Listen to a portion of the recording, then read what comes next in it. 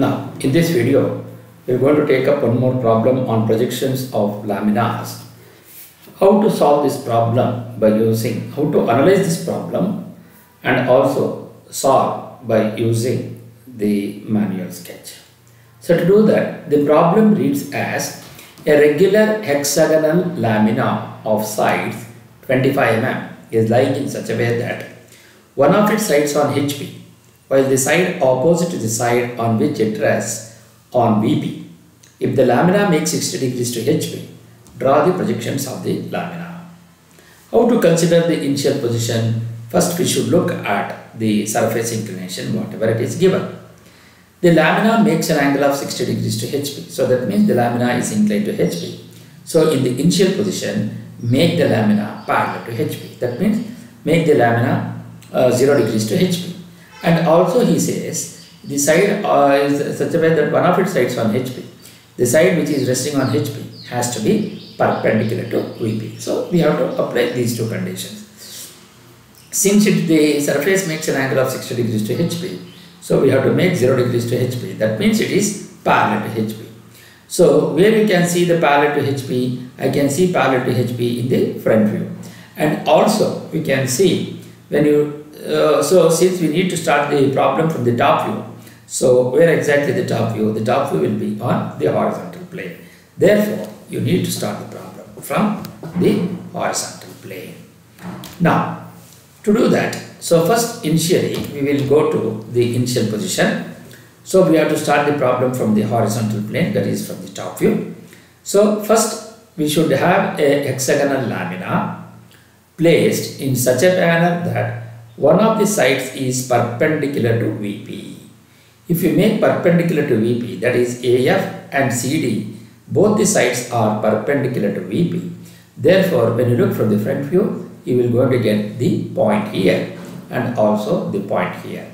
So now, if you look from the front view, I can see all the sides are lying on HP. So therefore, that means it is parallel to HP. Since it is parallel to HP, so we are getting the true length in HP. That is 25 mm is the true length of the hexagonal lamina. So therefore, in the initial position, when you look from the top view, the hexagon is placed such that one of the sides is perpendicular to VP. And since the surface is perpendicular to VP, therefore, when you look from the front view, you will going to get a line in the front view. So what is the position of the surface with respect to both HP and VP? The surface is parallel to HP and perpendicular to VP. Since it is parallel to HP, so we are getting the true shape in HP, and since it is perpendicular to VP, you are getting a line here. So when you look from the top view, we can see A, B, C, D, E, F, all are visible.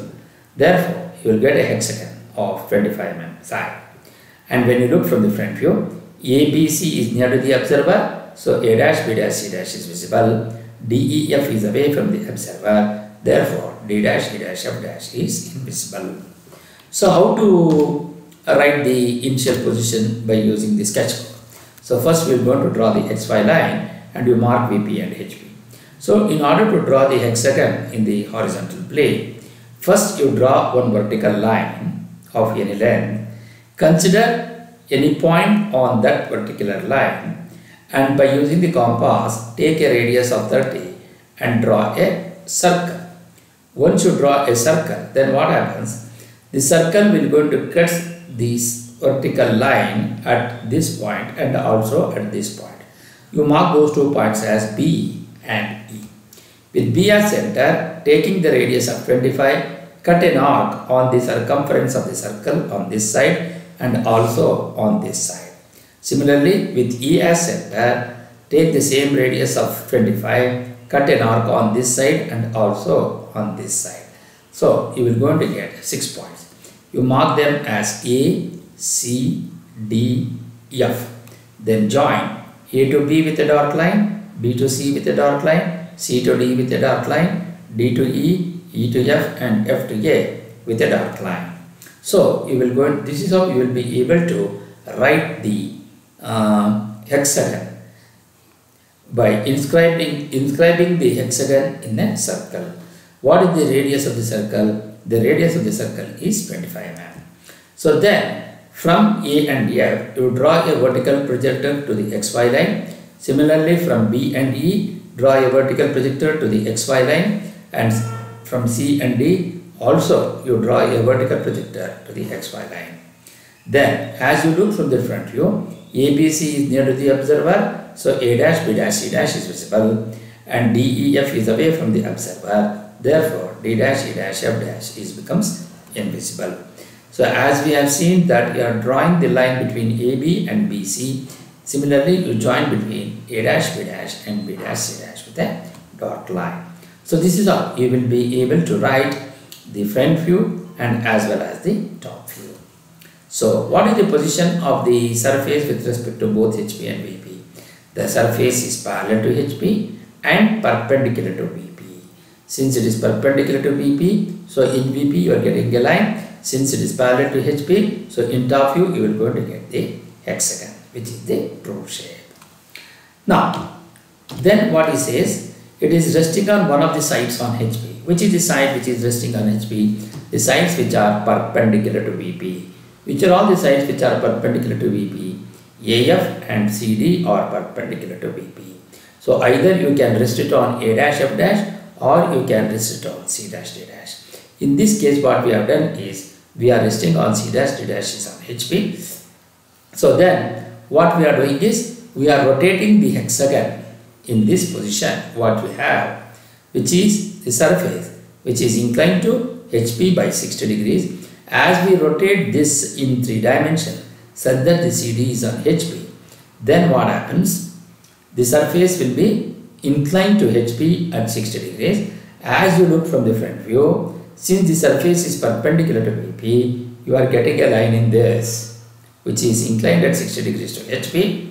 So to this I need to write the top view. When you look from the top view, the projection of AF and B and E will be on HP. So you will go to get A, B, C, D, E, F and E. So again this becomes a hexagon.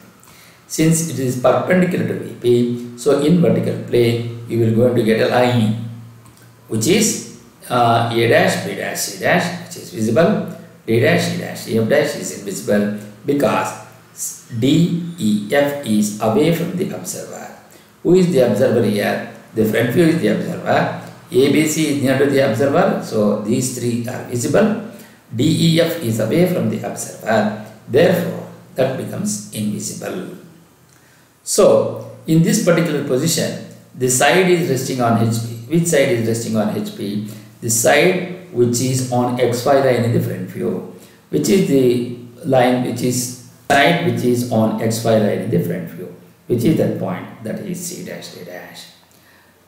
So this is the top view of the second position where the surface is inclined to HP and perpendicular to VP. Therefore, you are getting a line here. And as we see, A dash, F dash and C dash, D dash are parallel to HP. So AF and CD are in true length.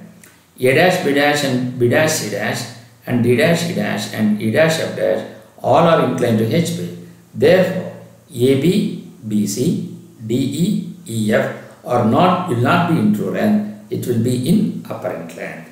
But whereas AF and CD will be equal to 25 mm, it is the true length, and all other 4 edges are less than the true length.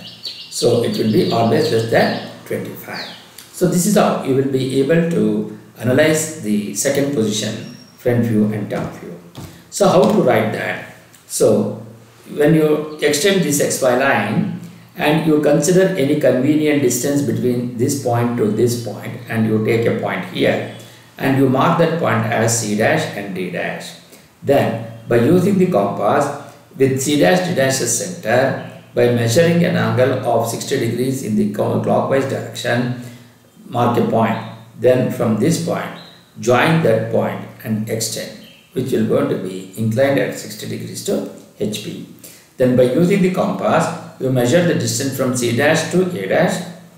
With C dash as center, cut an arc on this 60-degree line and you join and mark that point as A dash and F dash. Join between A dash and C dash with a dark line.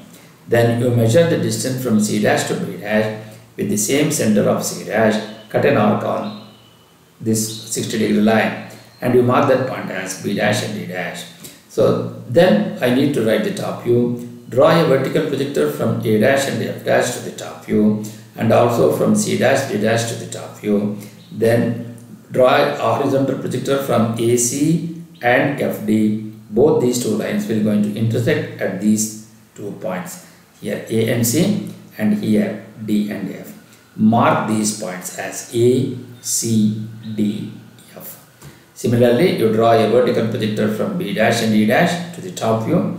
Draw a horizontal projector from B and also from E. Both these two lines will go into intersect at these 2 points. And you mark that point as B and you mark this point as E. Join E to B, B to C, C to D, D to E, E to F and F to A with a dot line. So what is the position of the surface with respect to both HP and VP? The surface is inclined to HP and perpendicular to VP. Therefore, you are getting a line in the front view.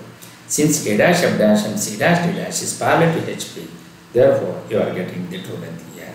Since AB and B, A dash, B dash and B dash, C dash and C, D dash, E dash and D dash, F dash all are inclined to HP, therefore AB and BC, DE and EF will be in apparent length.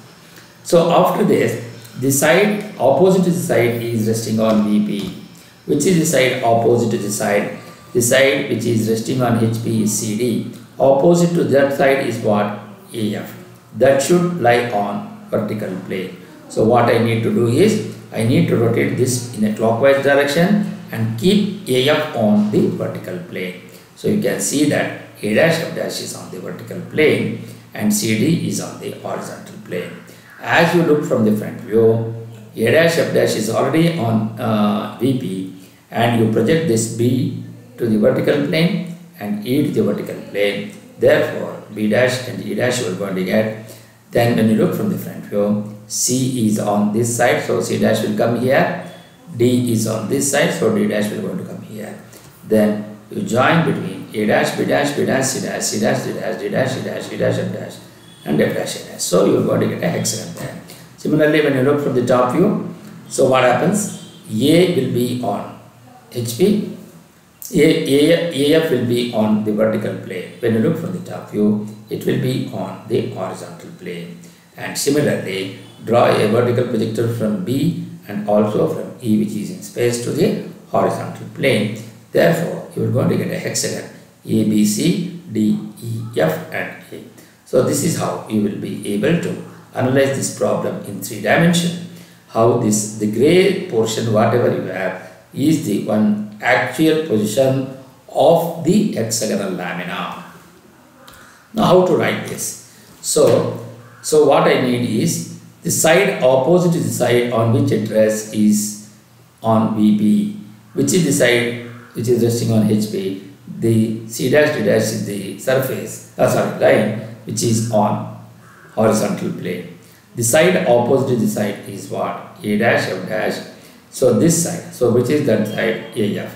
So AF should be on the vertical plane. So how to rotate this?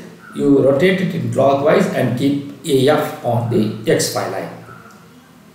So you take a compass, you measure the distance from A to F, take any convenient distance between C dash to that point. From here, you cut an arc on this and you mark this point as A and you mark this point as F.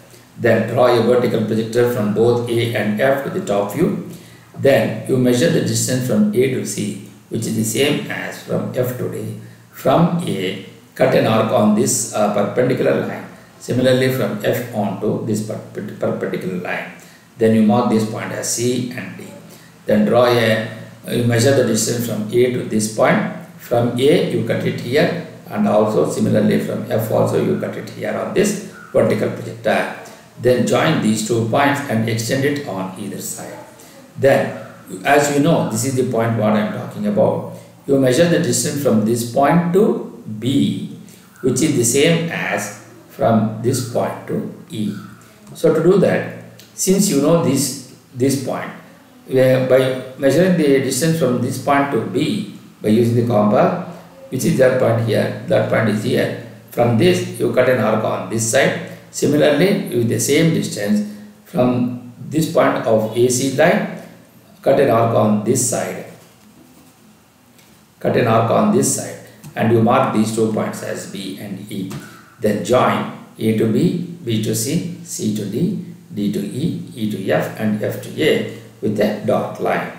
Then I need to write the front view. So to write the front view, draw a horizontal projector from A dash and F dash.